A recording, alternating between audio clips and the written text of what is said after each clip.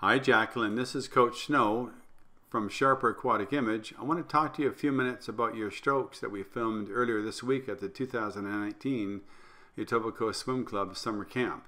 Each of the videos you're going to see these few minutes are going to be in slow motion to give us a chance to look at your strokes easily, right?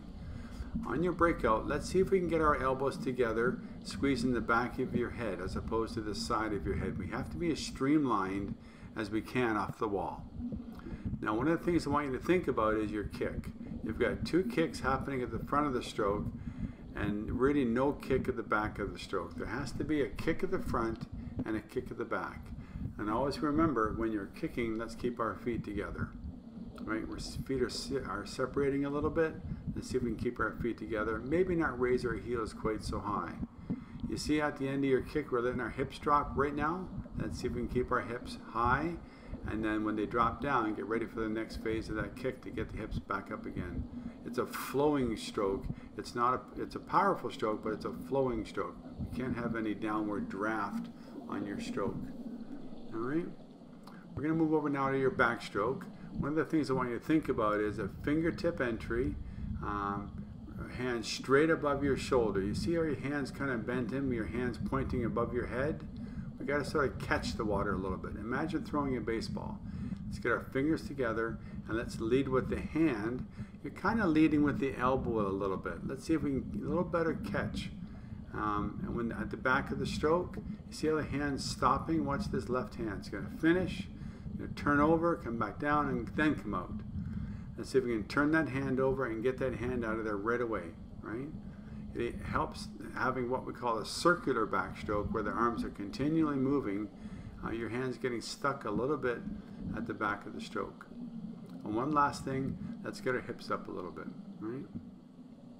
Breaststroke, same idea as your fly. Let's get our elbows together. Now we're driving back a little bit far with our elbows. Let's see if we can rotate those elbows underneath the shoulders.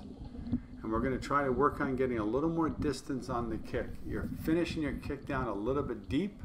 Let's see if we can kick the water back and then get the heels up. When you extend those feet, then you're going to have a chance to get your hips up a little higher. Right now your hips are sitting a little bit low in the water. Let's see if we can get a little more distance on the kick. They say that 60% of the power in breaststroke comes from the kick. And you're not getting a lot of distance on your kick. You're getting about 1.5 feet per kick. Let's see if we can get a little more distance on each kick. All right? And once again, get your fingers together.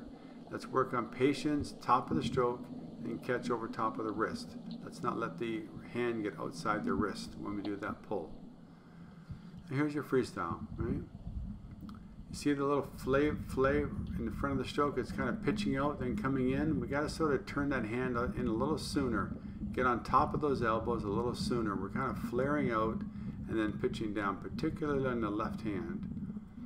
Let's not let that elbow drop. You can see how your elbow's dropping a little bit at the top end. Let's get on top of those elbows and let's work on a little more strength on the back of the stroke.